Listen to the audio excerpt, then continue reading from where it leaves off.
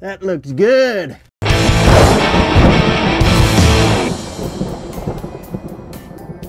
So you're thinking about buying a used backhoe. Well, my name's Ben Krentz, co-owner of ConEquip Parts, and I'm here to help you out about looking at a used backhoe. A couple pointers and some things that you might want to look for. Okay, we'll start up front here. First thing, there's a lot of hydraulic cylinders on these machines. And with hydraulic cylinders, there's a couple things you want to look for just solely on that. I'll kind of go through these pretty quick. Some might be basic to some others might say, hey, you know what? Thanks for that. And that's what we're going for. So, hydraulic cylinders. First off, want to make sure that the seals aren't leaking all over the place. You'll be able to visually see it. Just a bunch of hydraulic fluid coming out underneath the cylinders. We got some other cylinders back here. These would be the lift cylinders. So these cylinders up here would be the bucket tilt cylinders. You want to see if there's a lot of play in the pins and bushings inside the hydraulic cylinders. Kind of a simple way to do it. Let's see how loose she is here. You ready? Give it a little. She's got some play in her. It's all right. It's a used machine. You chose to pay thousands of dollars less versus a new one. That's a consideration. Pins and bushings, we got them available. They're gonna range in between 100 to some of the big excavators be a couple $100. Next thing up front here, double check the loader arms, okay? You gotta really look at these. These things crack. A lot of stress gets put into these things, so please be vigilant on looking them over. They have some factory weld the seams together, those are okay. But typically up by the pins and the connection here, there'll be some fractures you can see in it. Likewise up in this area and down where the bucket connects as well. Next thing on the front end here, you have to decide what type of material and conditions am I gonna be using this machine for? Do I need a two-wheel drive? Do I need a four-wheel drive? Well, up front here, this particular JCB backhoe is a four-wheel drive unit. It can go through snow, like we have here in Buffalo. We get a couple feet or so a year. It could go through some mud as long as the tire tread is good, which is another thing to look for. With four-wheel drive, there's some components up front because it has a front axle assembly. So let's take a look at that again, shall we? You gotta get down and dirty. Oh, look at that, that's a beauty. Yep, that's a solid front axle assembly, center differential. Doesn't look like it's leaking too much. I'm also looking at the swing, or the swivels.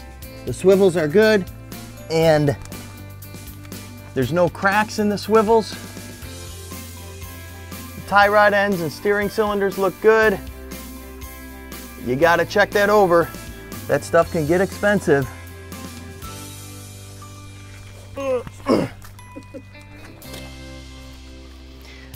So it depends on what you're looking for. If you got a landscape yard, you're just gonna use the backhoe for loading mulch and a couple odds and ends, two-wheel drive might be okay for you.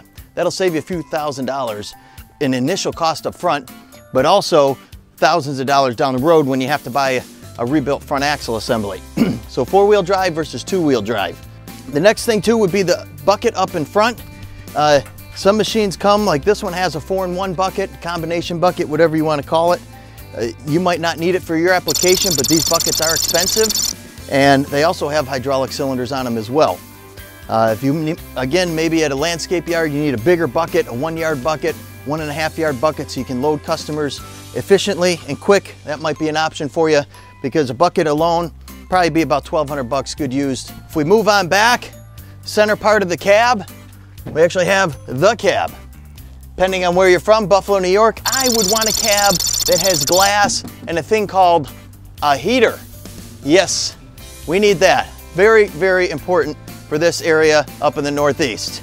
They do have ones that have just open ROPS. We have to hold on for UPS here. Hey buddy, ain't nothing wrong with UPS. Okay, they do a lot of shipping for us. Cab glass, if you're looking at one with a cab on it, we can get cab glass, fairly inexpensive, typically under $200-300 bucks a piece. The other thing to look for on a cab itself is the floor of the cab and a button to even open the door.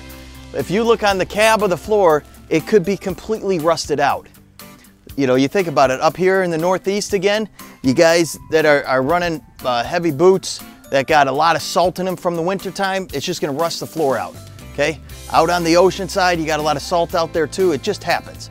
So if you got to replace a cab, now you're talking 4, 5, 6 grand sometimes to get a cab replacement, let alone the labor to do so.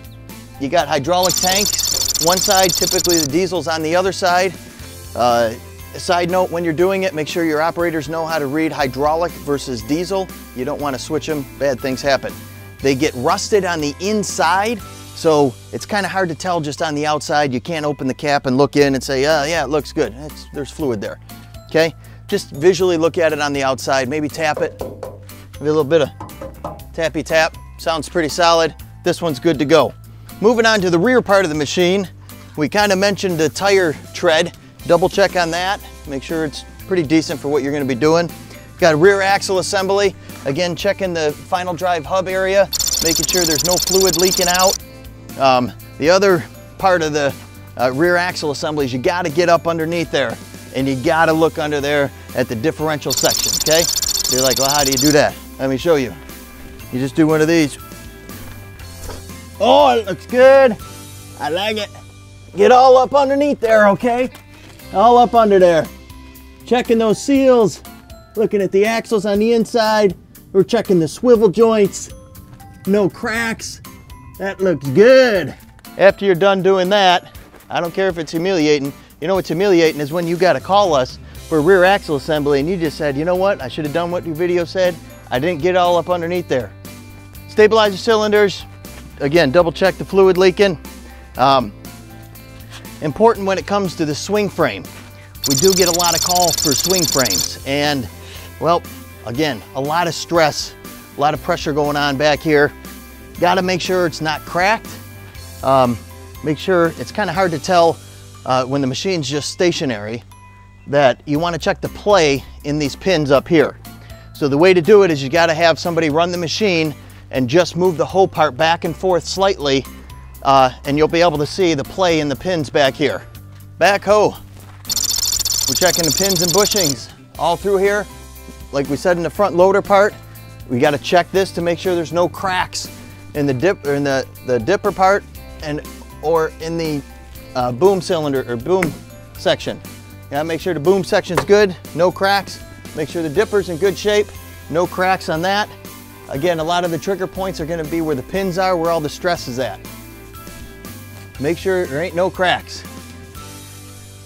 The other thing, especially on these, making sure that where the pins go through, that it's all circular and it's not oblong and so forth like an egg. That'd be a real bad shape. The other thing you gotta be thinking about is what type of hoe do you need? How deep a dig depth do you have to go? This particular model has an extend-a-hoe option, which allows it to go down about another 2 to 4 feet. So you have to decide on that. It is another expense. It's another hydraulic cylinder inside. It's some more moving components that could go wrong, but hey, you either do that or you got to rent an excavator. All those times you need to dig a little bit more. So it's an option you got to think about, is an extend-a-hoe or not to extend a hoe. I think that came out right. Stabilizers, if you're going to be on the streets, these steel ones are going to ruin the street. It's all right, you get a fine for it, you just pay it and move on. Or you buy some street pads that we can sell. We have occasionally aftermarket ones that are available. Sometimes you just got to buy it right from the OEM dealer, but call us first, of course. We'll certainly beat the dealer's price, get it shipped right to your door. The next option would be how many buckets and what sizes buckets are coming with this backhoe I might buy. Are you going to be digging ditches out with this? Maybe, maybe not. You should buy a ditching bucket or see if it comes with it. Maybe you're just doing some backyard drainage. You want a 12-inch, 14-inch bucket. So a lot of things come into play. Anytime you see pins, bushings, you just got to wiggle it around a little bit. Just got a little play in there. Feel that? Little play. It's a used backhoe.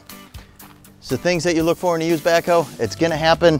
Pins and bushings aren't too bad, but overall it just depends on how much money you want to spend versus how much money you want to put into it. Are you mechanically inclined enough to change out pins and bushings, or is this all stuff that's just going to get bought and then sent to a dealer?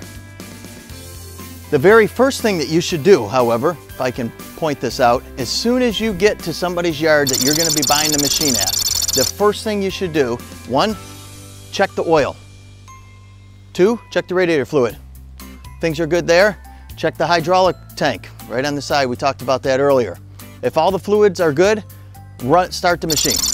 You gotta start the machine. You want it to run for at least 45 minutes, an hour. The heat has to get through a complete cycle a couple of times for the engine.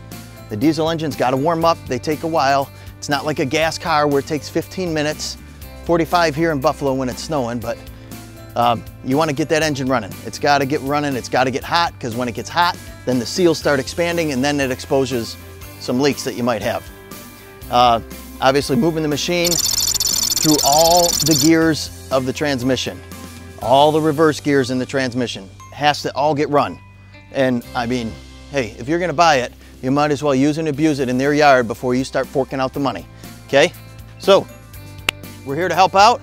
Anything else you need, give us a call, 888-983-7847. ConEquip parts, used, rebuilt, aftermarket parts, ready for you when you buy your used backhoe. I'm Ben Krentz, co-owner of ConEquip Parts. Till next time, thank you.